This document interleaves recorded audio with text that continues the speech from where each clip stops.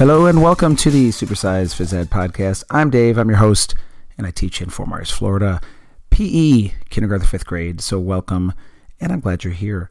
So today is going to be one of those inspirational, hopefully, things that I want to share with you, inspirational documentary I saw. It's like the greatest thing I think I've ever seen, and I'm going to tell you about that coming up. Here we go.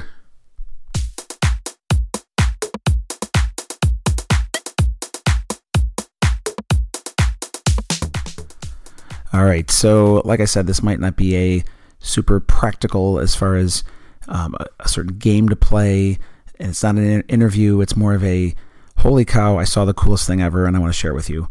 And if you've never seen this movie, it's a documentary. It's called Free Solo, and I heard of it about a year ago, and at first I thought it was something to do with Star Wars, but it, absolutely not. It is about climbing, and a free solo means somebody who climbs without ropes. And I had to watch it twice. I couldn't. And then I've watched other YouTube clips about this guy. His name's Alex Honnold, and he is amazing. He is absolutely amazing. So the documentary is about him and his journey climbing without ropes. Now, man, I just can't even explain this thing unless you've seen it. If you haven't seen it, you need to see this, or at least look him up on YouTube. He is absolutely incredible. And I've never been a rock climber. I've climbed some, at the local, places, jumping places or whatever. And at camps, I've climbed, just with ropes and, on the climbing wall type thing. I've done that. Never climbed rocks before. And it's just the most amazing thing ever. So it follows Alex around.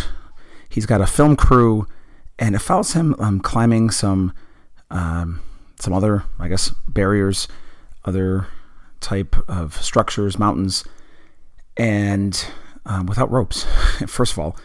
And it goes through the kind of the history of people trying it and most of them dying.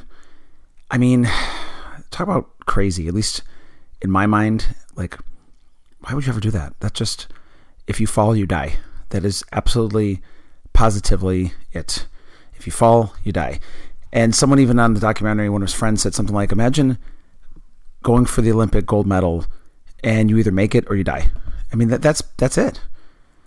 And this thing was just it opened my eyes, though, to not only the mountain climbing world, I guess, or rock climbing world, and how it works a little bit, and the people, some of the big players, I guess, but also just going for your dreams.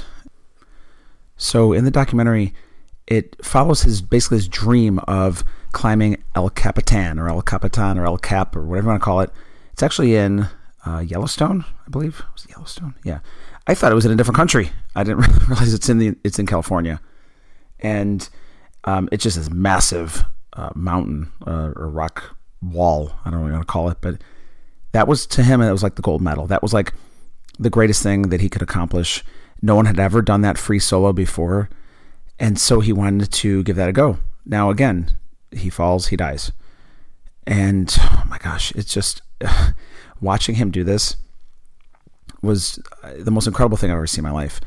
First of all, I guess I thought rock climbing for him was just okay, start climbing, and if you get in trouble, you get in trouble. And what are you going to do?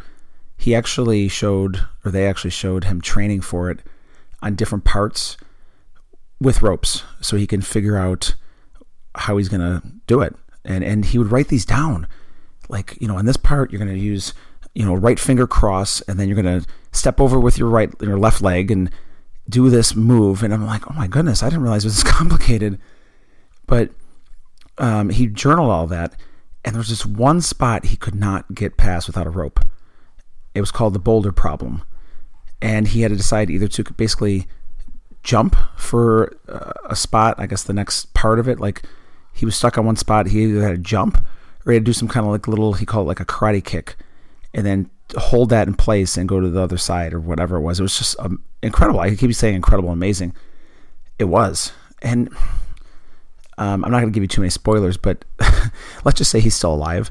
So, watching him go for his his dream, and knowing that if he didn't make it, he would fall to his death, was something that I just can't wrap my head around. I can wrap my head around goals, but that kind of goal.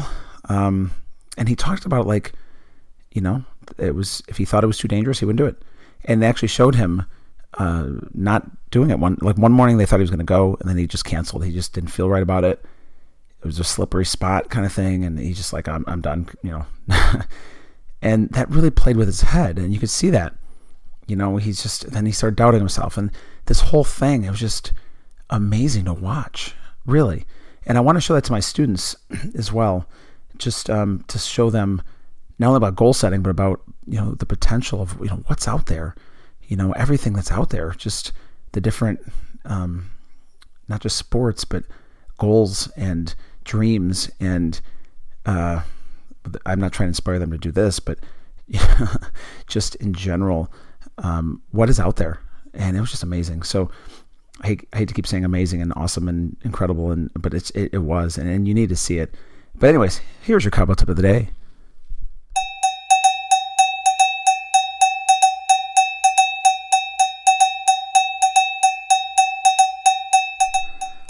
All right, so your tip of the day is to go for your dreams. I know that sounds cliche, but think about your life, your goals, and what you want to do and where you want to be in 5 to 10 years or more. So really think about, well, is this where I want to be? And if I haven't gone out on a ledge, maybe not literally, but figuratively, why not? Why haven't you done what you want to do with your life? Like, I'm actually talking to myself also as I'm talking to you. There are many, many things I want to do and have my children experience.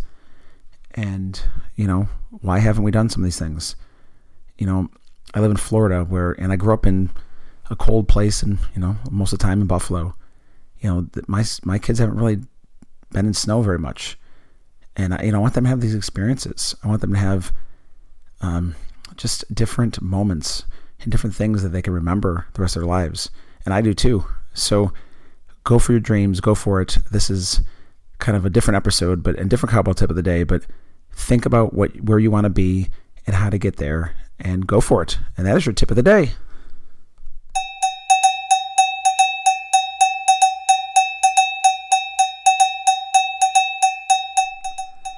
All right, PE Nation, thank you for tuning in. I know this is a different kind of episode, but you need to see this. You really need to see this. Free Solo, or go on YouTube and look him up. He is absolutely amazing, and he will inspire you to do great things. I hope I have too, just by kind of reporting what he's done.